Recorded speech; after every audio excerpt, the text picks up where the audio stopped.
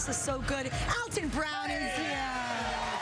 The amazing Alton Brown, and he is going to whip up a little Bananas Foster. Yeah, the morning edition. We're going to set things on fire. More desserts, more desserts. That's right. And you were the host of the James Beard Foundation Awards. I was there. You killed. You killed that night. Yes. Really? Excellent. I survived. We made it through the night.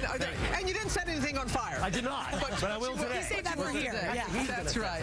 Well, we know that Mother's Day is coming up. I am here now with one of our favorite chefs. We got a great Mother's Day dessert coming up, Alton Brown. You all know him from the new Food Network. We're going to make some Bananas Foster today, but also, first you got to tell us about Food Network star, going to be revamped. Food Network You're going to play a part in. I'm a mentor. We've gone to a mentor formula. Myself, Jada De Laurentiis, and Bobby Flay each have 5 people that we try to get all the way through the 11 episodes of the competition.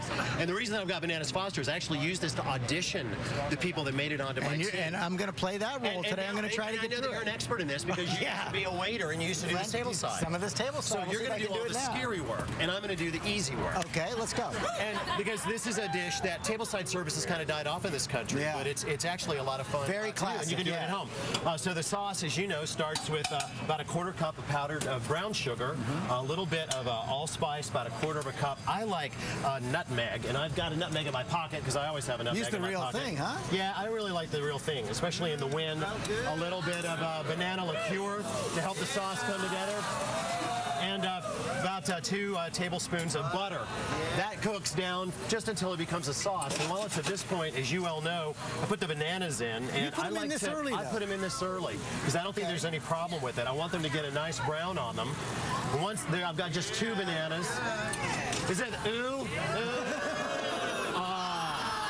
They've already been drinking some of your bourbon. Actually, this is our 3rd bottle. Anyway, so these all get in. Do me a favor, give that a stir. In about 4 minutes, it looks like that. Now do it. Show them how you used to do it. You used to flip the bananas, use the big spoons. Is that how you guys did it? We had a little at your place? Yeah.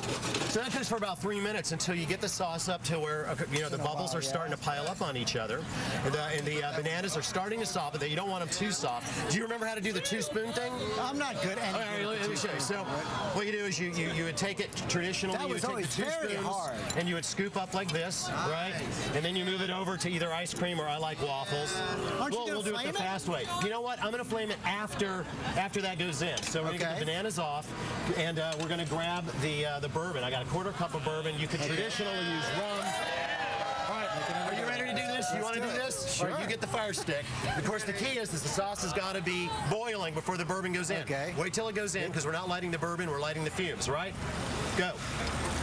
Get it down there, George. Come on, man. Come on. Oh, you're killing me. All right, we got it. All right, it's on fire up to about here. That's good. It's good. It's burning. It's awfully bright out here. So then you just thicken that down. There we go. It's burning. Yeah, it's burning. And then it goes off onto the banana Foster. So clearly it's been a really long time since you've done this. Yeah, go ahead and grate some orange onto it. Only about 25 years. 25 years? At least. It was still okay. So I made my people audition with this dish. So I actually didn't made them teach me how to do it. No, you failed.